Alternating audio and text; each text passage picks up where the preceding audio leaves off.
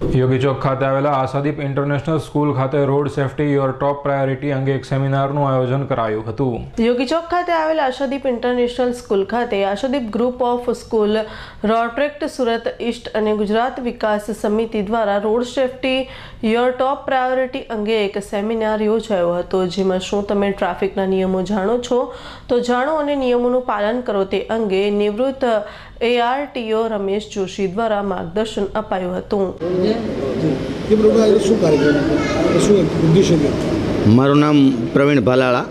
આજે નવો vehicle act જે આવ્યો છે એ બાબતે યુવાનોમાં ખાસ કરીને વિદ્યાર્થીઓમાં જે 10, 11, 12 ધોરણના વિદ્યાર્થીઓ હોય એ જ રોડ ઉપર આગળ લાયસન્સ લેવાના, હેલ્મેટ પહેરવાના કે નિયમોનું પાલન કરવાના, એટલે એમના માટે એમને સમજણ આપવા માટેનો એક કાર્યક્રમ મોટર વ્હીકલ એક્ટ અને નિયમ બાબતે આશાદીપ ઇન્ટરનેશનલ સ્કૂલમાં રાખેલ હતો અને આખા કાર્યક્રમના સ્પોન્સર સ્કૂલના ઓનરો જ હતા। સાથે સાથે ગુજરાત વિકાસ સમિતિ અને રોટરેક ક્લબ ઈસ્ટ દ્વારા આ કાર્યક્રમનું આયોજન કરાયું હતું, જેમાં 250થી વધુ વિદ્યાર્થીઓએ આ કાર્યક્રમનો લાભ લીધો।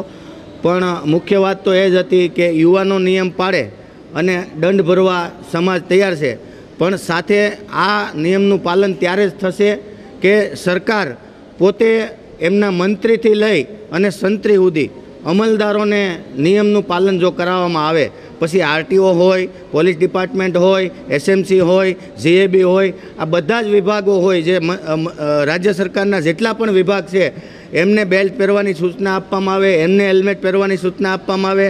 કાયદાકીય જે 2 વ્હીલ અને 4 વ્હીલના જે પણ નિયમો આવતા હોય તે તમામ નિયમો જો સરકારશ્રીના અધિકારીઓ પાળતા થશે તો જ જનતા જોઈ અને એ નિયમો પાળવાનું અને માનવાનું એ સમજશે। Road safety your top priority અંગે યોજાયેલ સેમિનારમાં મોટી સંખ્યામાં શહેરીજનો જોડાયા હતા। Bureau report, Surat.